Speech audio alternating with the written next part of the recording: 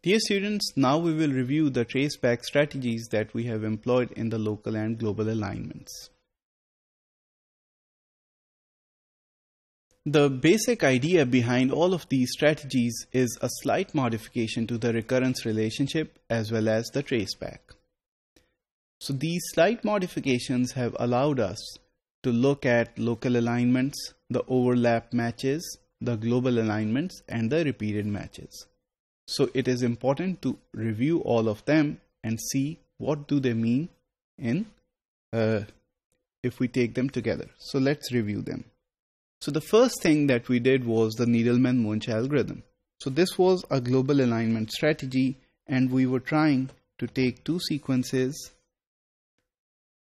in this case two DNA sequences, and stretch this sequence in order to match the sequence on top. So the traceback started from the last element in the last row and column of the matrix and progressively moved till the first element in the matrix. Of course, in the way you had multiple options, but the idea was that the last element and the first element were to be connected in a way that we had a traceback. So this gave you a global alignment. Next, we move to the overlap matches. So the overlap matches were essentially a situation where two sequences were trailing or leading each other or even containing the other one. So in these three cases, we could use the overlap matches. Here, we have placed two amino acid sequences for you, and we have built the scoring matrix. And then what we did was that we started from the highest element in the last column or the last row. So from this area, you could identify that 25 was the largest, and therefore we moved progressively until we reached the top row. So here is your top row, and here is the end point. So essentially, we looked at the highest element in the entire bottom row and right column. Remember, in the global alignment, we only looked at the last position. But in this case, we have considered the entire last row and the last column.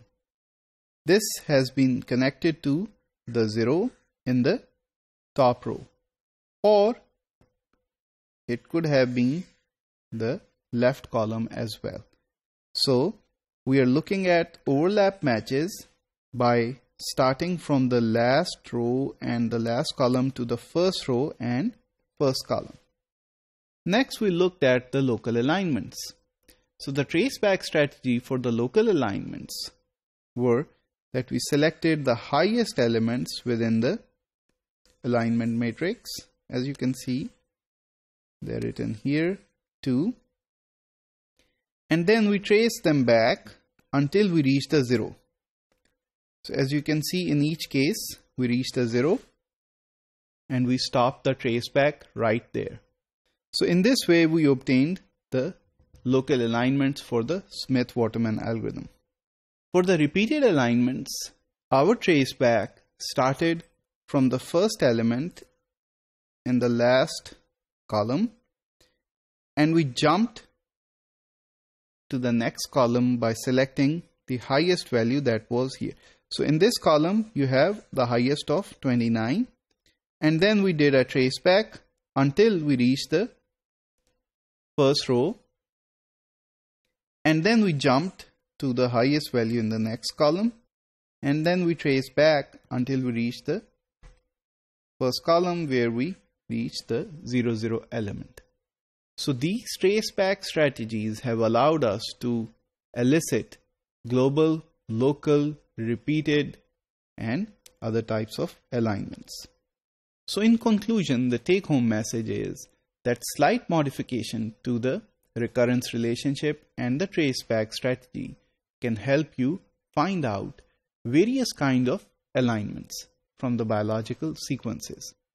And of course, because this is a dynamic programming approach where you are computing only one element at a time, this can be done in a very short amount of time.